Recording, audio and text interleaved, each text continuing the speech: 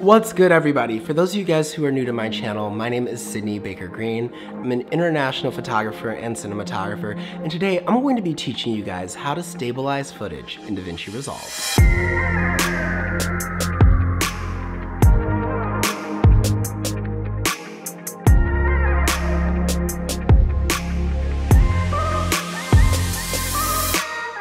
So you can see here that we have a clip that is handheld in a moving car. So because of the movement of the car, the clip is naturally a little shaky.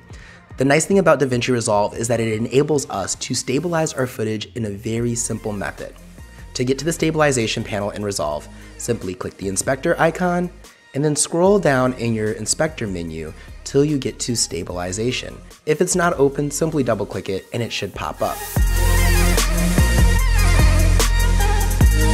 Before we stabilize our footage, let's break down the stabilization menu. You can see here we have modes, and the modes are perspective, similarity, and translation. These are simply different algorithms DaVinci Resolve uses to stabilize your footage. I like to think of perspective as the warp stabilizer that you could find in Premiere Pro or Adobe After Effects. Similarity and translation remind me more of using the X, Y, and Z axis to stabilize your footage, kind of if you were to keyframe out your stabilization. You will notice here that we also have a camera lock and zoom feature. Camera lock is simply a tripod stabilization mode. It is going to try to eliminate all of the movement in your footage. This works pretty well on shots that are already stable. You can see here that when we click camera lock, it eliminates all of our other options because it is going to eliminate all of that movement. Stabilizing in DaVinci Resolve is simply trying to smooth out that movement, kind of give it a steady cam feel or a gimbal feel if possible. The zoom feature tells the program to zoom in on the image to get rid of any black bars that may appear from the translations of the image that happen because of the algorithm stabilizing the footage.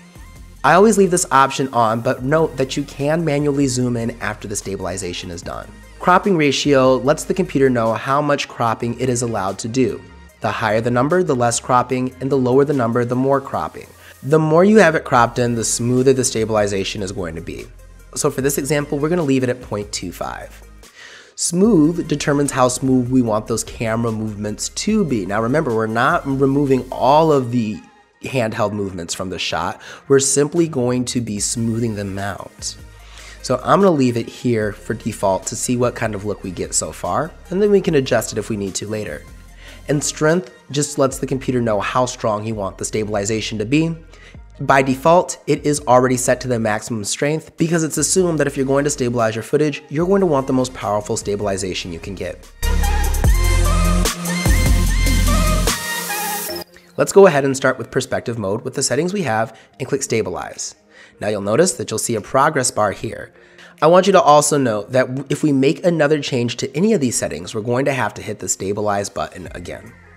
So here we see that it's zoomed in quite a bit, but we also get some artifacts. You can kind of see the jitteriness right here. So we're not gonna want that. Well, now let's go in and let's use translation instead. We're gonna leave all of our settings the same, except I'm gonna smooth it out just a bit more, and I'm gonna hit stabilize again.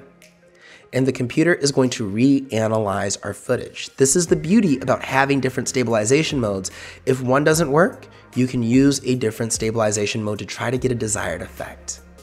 And now we can see here that we have a much more stable image with less artifacts, and this is something that you can definitely pull off in the final product of your film, and most people will not even notice any of the slight jitters you may get from stabilizing your image. Only you'll notice them because you're the one who has stabilized the footage. So a quick before and after, you can see just how awesome and how powerful the stabilization feature is in DaVinci Resolve. And if you don't get the desired effect the first time, all you have to do is change the stabilization mode. If you guys like the way that this information was presented straightforward, quick and to the point, and want more information on the color grading aspect of this industry standard color platform, be sure to head to shopsydneybg.com. There you can download my DaVinci Resolve color grading course, which is going to take you through all the industry secrets I've learned to achieve perfect skin tones, as well as cinematic color grades that allow you to venture outside of teal and orange. And we also talk about the pre-production side. being a director or a solo shooter, how you can make sure your set is conducive to the best color possible when you get into post-production. If you guys like this video, be sure to give me a big thumbs up, hit that subscribe button, and turn on those post notifications. Follow me on my social media. The links are in the description down below, as well as the YouTube fam. Their links are also in the description down below. Remember, if you are ever feeling uninspired, uncreative, or just want to give up on this whole creative journey, every day, airplanes take off against the wind. Live, love, laugh, stay inspired, and as always, stay fabulous. My name is Sydney, and I will see you guys next time. Peace out.